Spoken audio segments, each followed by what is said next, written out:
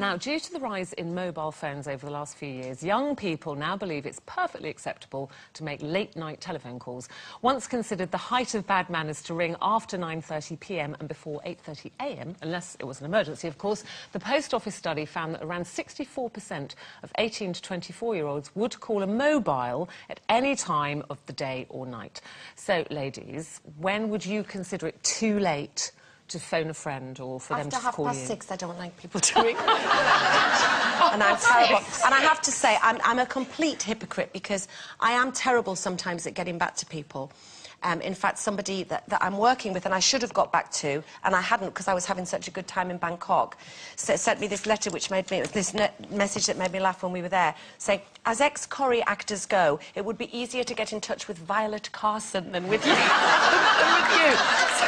So I do understand people ring me. It's just that I think that because we're all busy, when it's you go home and you've got little ones and it's the tea time and then you flop down on the sofa to watch your favourite serial killer documentary or something like I do, I just can't bear being disturbed, particularly by the landline, because I always think it'll be somebody asking me to do something that I don't want, or somebody that I don't know well enough that hasn't phoned my mobile phone, so I don't want to talk to them. And Louis, knowing this, I go, don't answer the phone. Louis goes, hello? Yes, she is. Mummy!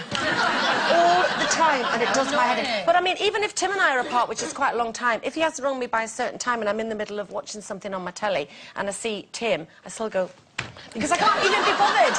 I send him a little text going, glad you're all right, and Stringfellows bye, but... I don't think I've answered my home phone for about 3 or 4 years. Your landline? My landline, yeah. Not? Well, because... Does anyone ever ring it? Yeah, it rings all the time. It rings constantly. But I tell you, every single time I have answered it, it's a recorded voice.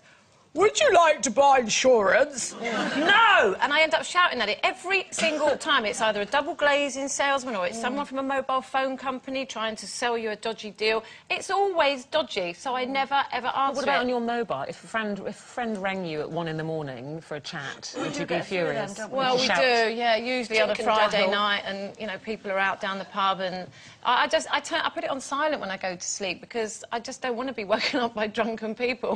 I mean, I know I've done it. I'm guilty of it. And I'm a hypocrite because I have been the drink and dial drunken person as well, doing the 1 o'clock phone call. I always save the messages and then play them back to them the next day. I used to bring my mobile up to bed with me until I got every Friday night at about 3 in the morning. I'd answer it, and I'm in the mood for dancing. Would be playing down the phone, and all the crew from here going, "They're playing your song," and I was like, "It's 3 in the morning." Oh, just sing a bit, just sing a bit, and with all my friends. Oh, but see, thank goodness for call screening. That is the way forward now, because you get that not only on your mobile but your house phone, and you can just decide. You go, oh no, she's talked too long. Oh, I don't get that on my house phone. Can you get that on your house phone? phone? You can get caller ID. I don't even look at it. You can get caller ID. But I can't bear it. I actually think there is an etiquette. I would never ring anybody. You know, if I suddenly think, oh, I must ring my mum or I must ring a friend, I always look at the clock and think, oh, I don't know, it's 9:20, because I'm kind of winding down then myself, and I hate people ringing me late. And like you, I always panic if the phone goes. I'm like that Peter Kay sketch, you know, I go, who's that? Who's that calling? Who's that calling at this time of night? And he goes, answer it and find out. When it calls in the early hours, if it literally goes like 2 or 3 in the morning,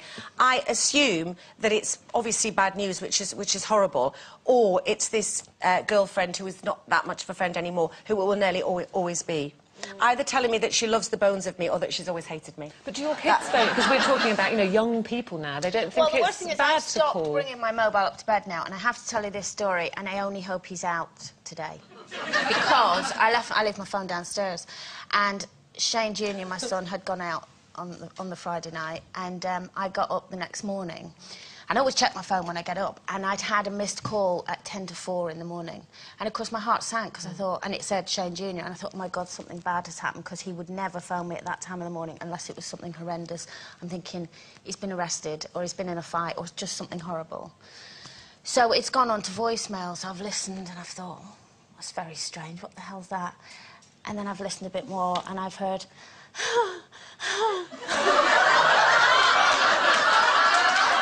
Oh, yes, ladies. Oh, no. And I mean, you know, I'm a very open-minded splendid mother, but there are certain things I don't want to hear my child doing, and that was one of them. And why did he have his phone while he was doing it? You see, lock your phone. Shane Jr., get that lock. Well, do you know Because, what I if it's did? in your pocket, Rather you don't than want embarrass him, because everyone went, oh, you didn't tell him. I said, I did. I texted Did him. you? You I didn't? put, who were you with at that time last night? And he went, oh, my God, how do you know? I went, I'm your mother. I know everything. He's going to kill you. He is going to Now kill you. we know why you'd make a good spy. Well, he thinks you would anyway. Well, you'll need your